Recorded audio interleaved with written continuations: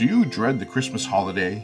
Do you find it ridiculous that every year you are expected to spend weeks in crowded shopping malls, buying gifts for all of your family and friends, and even acquaintances you don't really know that well?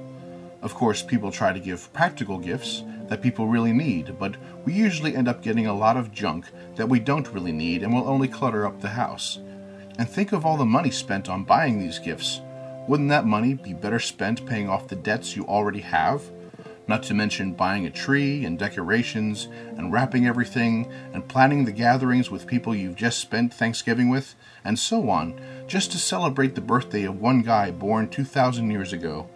Don't you wish there was a way to avoid all that holiday hassle and expense? Well, now there is. It's called atheism. Yes, just by recognizing the Christmas holiday as the outdated pagan ritual it is, you can choose not to participate in this yearly waste of time and money, plus all of the other benefits of becoming an atheist. Just listen to this amazing testimonial from famous atheist Carl Sagan. When I first became an atheist, friends and family asked how I could lose my faith in the Bible.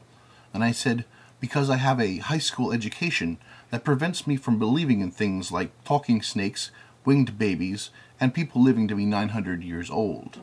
I still agree with and try to practice the 3 basic teachings of Jesus, which are 1. Treat others as you wish to be treated, which means don't lie, steal, or harm people. 2. To help those in need, because someday you might need help.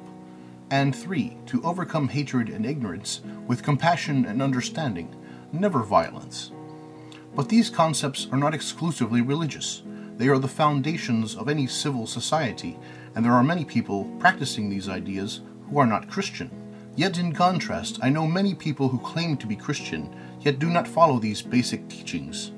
Case in point, although Christians are commanded not to lie, many Christian parents convince their children in the existence of Santa Claus, knowing full well he does not exist. Of course, there is a practical, although dishonest reason why parents tell their children about Santa. It's a control mechanism. You see, naturally parents want their children to behave and to follow the rules, but parents cannot watch over their children all day. So they teach their children to believe in a magical man who invisibly watches over them at all times and keeps track of who's naughty and who's nice, because on a special night he comes and visits all the children. And if you're good, you get wonderful presents, but if you're bad, you get coal. So of course children want to be good, so Santa will reward them. You see how a child's belief in Santa Claus is much like the adult's belief in God.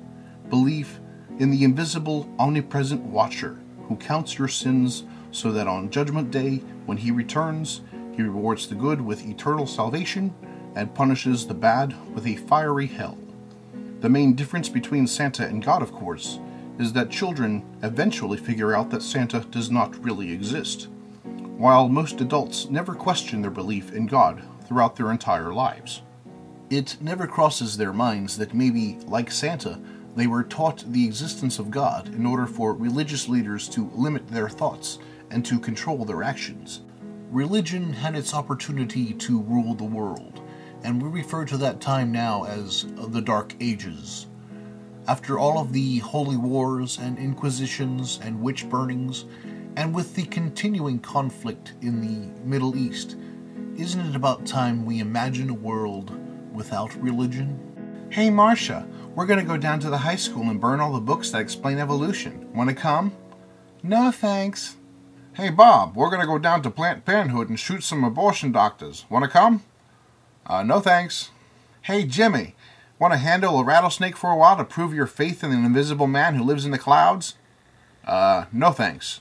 I'm no longer drinking the holy punch, thanks to atheism. You may say I'm a dreamer,